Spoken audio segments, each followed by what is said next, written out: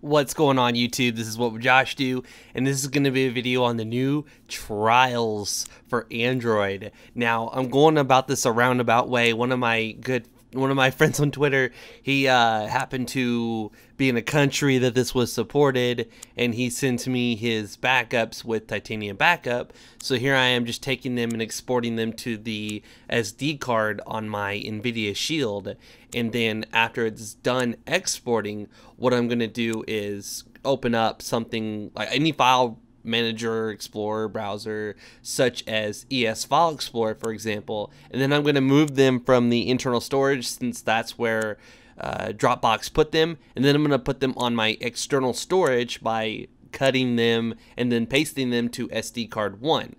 And then I'm going to open up Titanium Backup here in a second, and I'm going to refresh my app list, and then I'm also going to type in the search bar trials.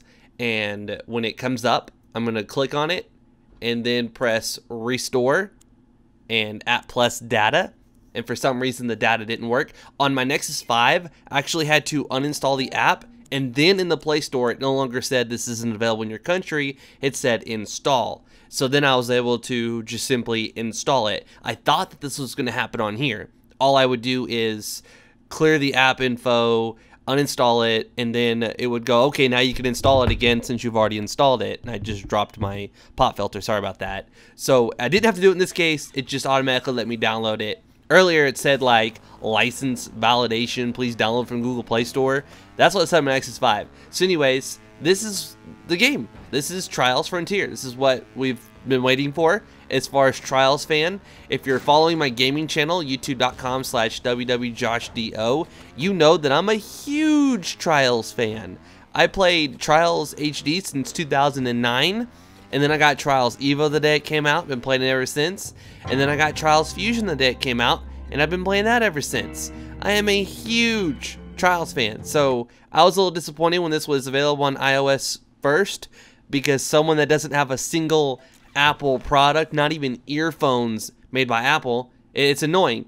Here I'm just going through the little game mapper mode that you can do with the NVIDIA Shield, and I'm making it towards A is the right arrow, so my gas, X is my brake, left is left, and right is right. So now instead of touching on the screen, I can actually use the built-in controller on my NVIDIA Shield without touching the screen anymore. So that's what you saw me do with the game mapper mode.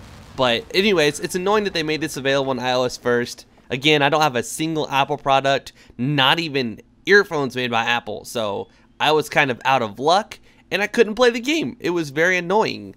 But one of my good friends on Twitter, he helped me out. Huge thank you to him. If he wants me to, I'll put his name up on the screen and give him a little shout out. So he was the reason this was all possible. And here you just click on the doors. You talk to this little lady, you press on her, and then you just keep clicking like next, and eventually I'll start racing. But yeah, like I was saying earlier, I was trying to watch what's happening on the screen and talk at the same time. My processor's kind of old. I didn't get that dual core upgrade. Anyways, on my Nexus 5, I did the same exact thing. I exported it, I restored it, and then it said your license. I'll put that up on the screen. It says your license was invalid and you need to download it from the Google Play Store.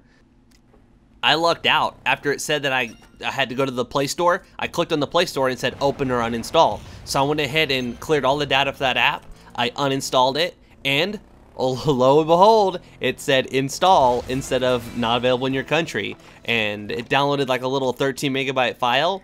And then when I opened it, it downloaded the rest of the game just like you saw at the beginning.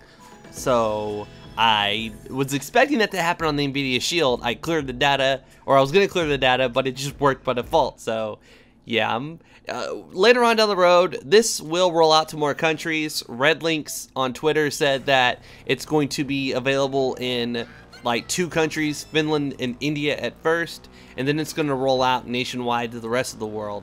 So being someone that hates waiting with a passion, I'm pretty freaking excited that I've got, you know, some awesome followers that, you know, are in different countries that are willing to download it and send it to me. You know, it's a free app.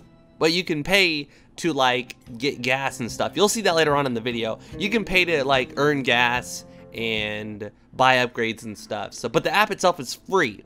So it's if it was an app that costed money, I would have gladly paid for it. And that's just, there's no doubt about it. Trials is an awesome game. Like I said earlier, I've been playing it since 2009, and I would definitely pay for this app if it was a paid app, but it's free.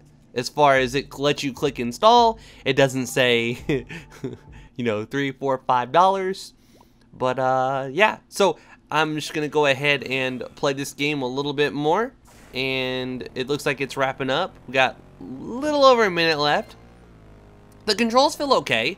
I wouldn't say they feel just like the console, because you really don't have like precision control. Like, you can't barely hold the joystick back a little bit, but that's to be expected unless they natively support the NVIDIA Shield. If they natively support the NVIDIA Shield, then the left and right arrows and then the like lean back and forward arrows, all those will be gone, and you'll just use the controls on the NVIDIA Shield to play the game.